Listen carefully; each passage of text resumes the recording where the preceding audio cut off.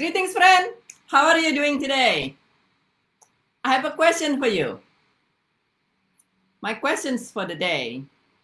What is one very dangerous thing to do in terms of relationship and being able to be proactive emotionally and with our mind? One of the things that is very dangerous to do that start with the letter A. And there might be some multiple other answer for that. But one of the answer for me is actually to assume. Thank you for joining me, friend. Thank you for joining me today. One of the answer for me is the one thing that's very dangerous, often dangerous to our relationship, is to assume. And it's also can be something that is not empowering for us to do, even when it is not in terms of relationship, but just working with on our day-to-day life and everything. And every time we interact with somebody, whether it is at our workplace or in outside personal relationship. Hi, friend, how are you doing today? It's a relationship. It is a relationship, and so when we assume, there is actually a very funny movie, or very funny clips on YouTube, and some of you might have seen that. And it's concluded in a very wonderful way. This very funny clips of movie on YouTube. And it's basically when we assume something, when we assume somebody's, let's say somebody says something, and we just make a conclusion, and that's the other way. The other name of assuming is making a conclusions. Something that we were not comfortable about, and we just we draw a conclusions on something. Where then what happened is if you, instead of asking to clarify, you just believe in your mind. So first, so to say, oh, this person must be asking this. This is what happened when you assume. When we assume, we make an ASS, and I'm borrowing this from that movie clip, an ASS of you and me, or you making an ASS, an S of the person, the other person, and you. And so that's never great for relationship. Let's say, somebody, this happened to me in the past before, actually. I was working at a place, and the person was saying, inviting people around and to her house party, I believe.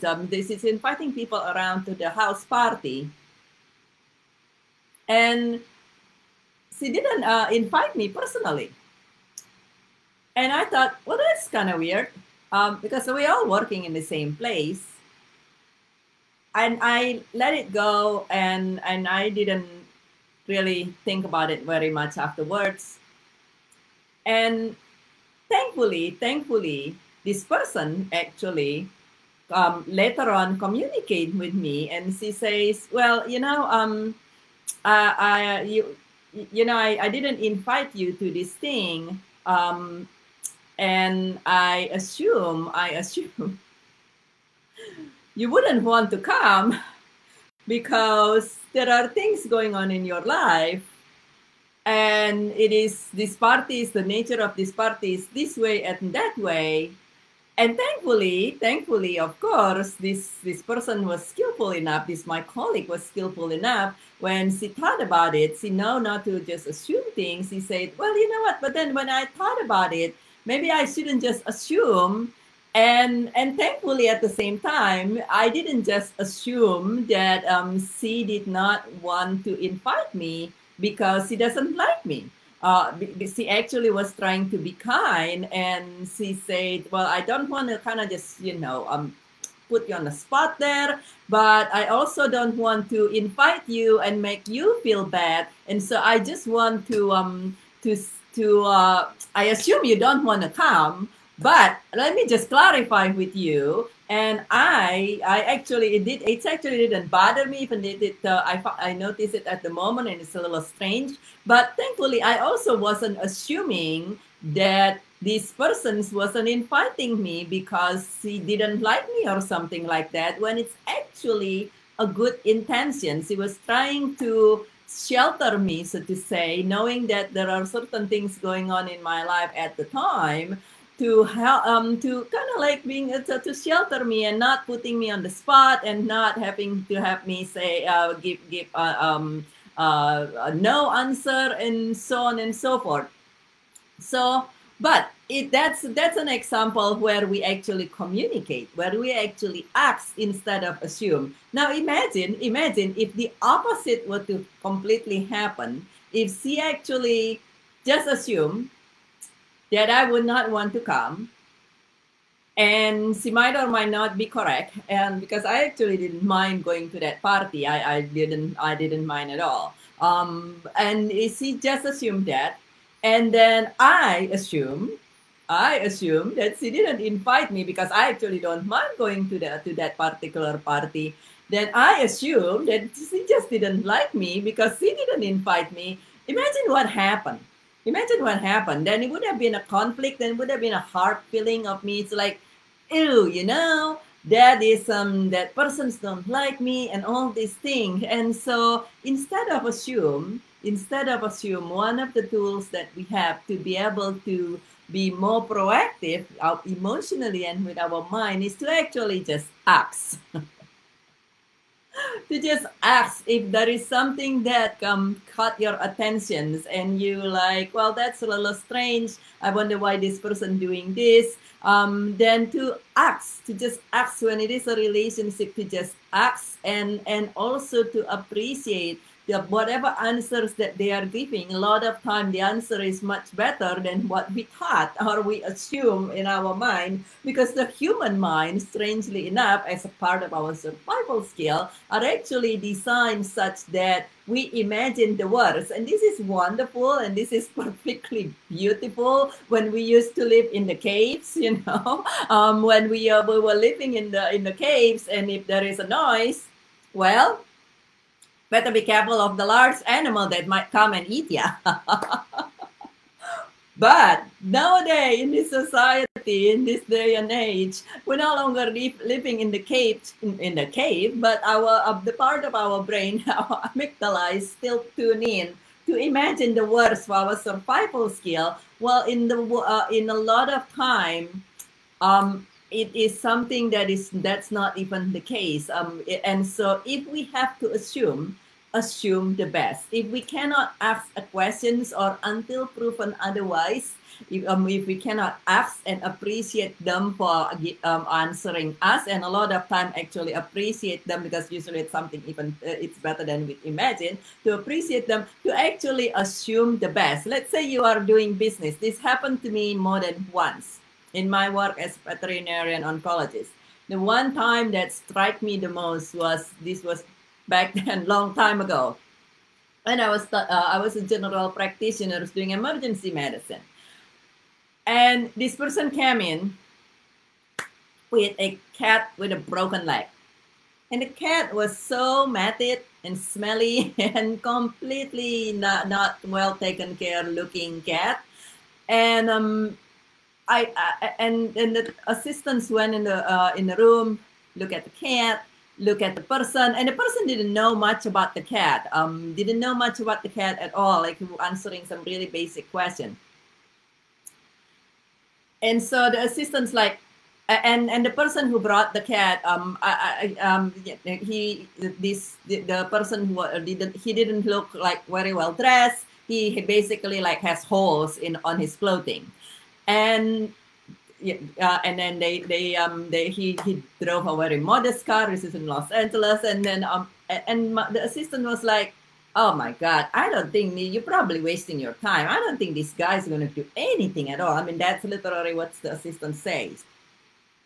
Oh my God, the cat and the guy. I will be surprised if he's even have money to for doing anything. Never mind doing the surgery that we would recommend based on how it looks. So thank you for joining me, Fred. And so I even then, as a doctor, I think it's part of my training being a doctor. I practice to not just assume people. And I just went in and I start talking to him, and the assistants, because she has certain assumptions. It's basically later on we find out that might have been a little bit dismissive or something, or appalled by this person. But I just come in and walk in, and I just talk and be as kind as I possibly can, given the situation and everything else.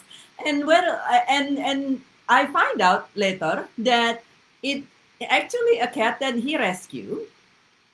The cat's been outside and been around, and he saw the cat for a few days, and he finally managed to get the cat. It's a cat in the neighborhood, and he knows the cats around the neighborhood, but it wasn't his cat, and so it's a cat that he basically rescued. And so the cat was injured, and so couldn't took care of itself. And these persons who appear very modest, and he is very modest. He actually has to borrow money. They're using certain type of credit system for to borrow money, basically, to help this cat. This person did everything, every single thing that we recommend for the cat. That it wasn't even his cat; it's a neighborhood cat. He's willing to commit to take care of this cat. For the aftercare, because it's a broken leg that needed an aftercare, he went and bought, he set up a room in his house, and every imaginable thing. And so very caring. He come and visit his cat twice a day, and just nourish this scraggly neighborhood cat that he seen from time to time back to health, and the cat decided to stay with him afterward. But and so we never know. We never know people when we're interacting with somebody, even given the situations, that everything that we just don't know. Even if at the beginning things doesn't look quite right, if we assume, we want to assume the best. Why? Because everything is energy. Everything is energy, and our how we do things, the way we speak, the way we approach with somebody is influenced very strongly by our feeling and what's in our mind. So, in the realm of assuming, if we are assuming the worst, such as we assume that this person's not going to have the money in one way or the other to help this cat, or this person didn't like me, such as with my colleague, or something else is, it will actually, it will subconsciously influence how we approach somebody, how we approach a situation. If, let's say, you are having a challenge in your life, and you assume the worst outcome possible, which it's very easy to do. But if you have a challenge in your life, and the same thing, you assume the worst outcome possible, your mind will only allow you to see the worst outcome when you are doing things, with others, when you are interacting with others, when you are given an opportunities. We might not even be able to see it. Just like with my assistant back then, who look at this guy, look at the cat, look at him, and talk to him a couple sentences, and assume the worst. If had we continue approaching him in that manner, it might have pushed him back, and he might not actually even do the treatment for the cat, or go to a different place where he felt accepted. And the same thing when we are dealing with life. If we are having a mindset already, we assume that these situations here going to be sucks. If we assume COVID-19 going to be a distraction of our economy, of your health, or whatever it is, if you assume that this person's behavior is going to be doing something, then our energy, actually, what we put our attentions, the universe read it as our intentions, and what we put our attentions, a lot of times, sooner than later, become our reality. And if you assume something going to be difficult, then a lot of time it's something. We might actually cloud it our mind, and we don't see things that could be easier. And so instead of assume, if it isn't interactions with somebody that we could do, perhaps we want to ask and appreciate. If it is something else in life, perhaps it's a situation, how about if we just assume the best, and naturally we are more likely to draw in the best until proven otherwise. Why not? It doesn't hurt. It takes the same amount of energy to assume the worst and to assume the best. And so let's assume the best. It feels better anyway when we are assuming the best than when we are assuming the worst, right? And so why not feel better? And if it's going to be a horrible outcome at the end, or what we perceive as a horrible an outcome we don't really want, well, at least in that part where we are on the journey until we reach that outcome, we feel good assuming the best and trying the best we can, rather than feeling crummy and and all these things, and then having the same outcome anyway. So why not having a fun rides in the meantime, right? And so if we that's my peace of mind tip for you this week. Instead of assuming, ask and appreciate if we can. And if we do have to assume, let's assume the best. And that way we increase our chance of success in everything that we do, whether it is an interactions with other as well as it is a result of things that we are doing. And it will also, this is one of the things that allow us to be more proactive as we are approaching other. We assume, if we have to assume, then we assume the best. We proactively decide that we're going to assume the best, regardless of how things appears. And when we are proactive, just like when we are proactive in our doings of things that we would love, of a task we have, an endeavor, when we are proactive emotionally and mentally, it's also allowing us much higher chance of being successful in what it is that we would love, which is in being able to have peace of mind, to have ease, to have more joy in our life. And actually, when we are able to do that, when we can stay grounded, when we can stay focused, when we can stay calm, and we can stay in a good vibrations and in a good energy and a good state, then we will be much more likely to also be successful in our doing, whatever it is that we are doing in our endeavor in the physical material world. Not just so it's not just we are practicing this so we can be floating in the cloud or feeling like a saint or something like that. Nothing wrong if that's what you endeavor to do. But also for me, it's all about being able to have a wonderful physical results as well. And when we are able to be proactive, not just in our doings, but also in our emotions and our mental, then we kind of synchronize everything together. And when things are synchronized, it flows a lot better. And we will see the result in the physical world that we would love even a lot easier, a lot better, and a lot faster. And so this is Burjit with From Grieving to Joyful Living. Please share in the comment below if there was a time where you are assuming something and then you discover that your assumptions wasn't correct. And and please also share in the comment below if there was a time that you perhaps was assuming something and then you ask and then it's improved your relationship with somebody. If you like to, please share your feedback in the comment below as well if you'd like to. And this is Burjit with From Grieving to Joyful Living. I thank you very, very much for joining me today. I love you very, very much. I hope you have a wonderful rest of your day, your evening, your weekend. And I look forward to see you again very, very soon.